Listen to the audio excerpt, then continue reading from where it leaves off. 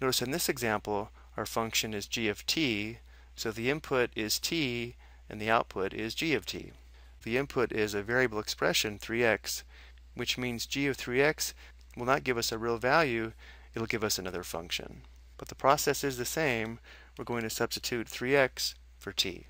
So we'll have negative and then 3x squared plus 2 times 3x minus 12.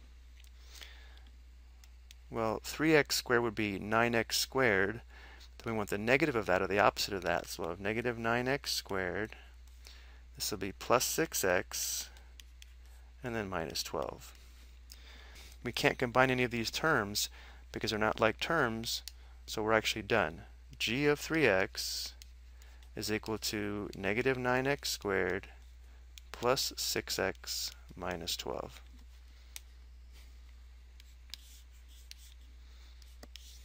Let's go ahead and take a look at one more example.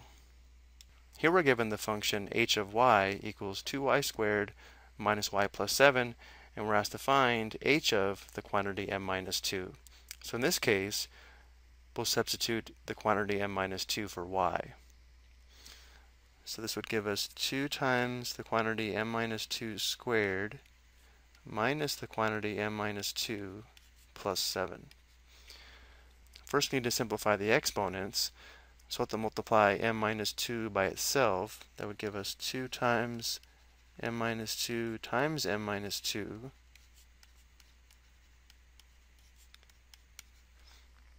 Let's go ahead and multiply this out first. We'll have 4 products. 1, 2, 3, and 4. So we'll have 2 times the quantity m times m is m squared. And then we have m times negative 2, that's negative 2m. And then we have negative 2 times m, that's another negative 2m. So minus 4m. Negative 2 times negative 2 is plus 4. Now we'll clear the parentheses. Here we'll distribute 2. And because of the minus sign here, we can think of distributing a negative 1. So we would have 2m squared minus 8m plus 8.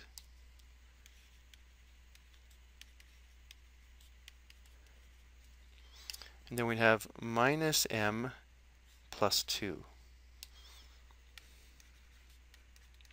And plus 7. So the last step will combine like terms. There's only one m squared term. There are 2 m terms. Negative 8m minus 1m is negative 9m, or minus 9m.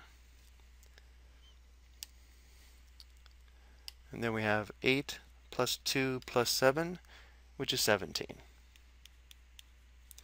So we found that h of m minus 2 is equal to 2m squared minus 9m plus 17.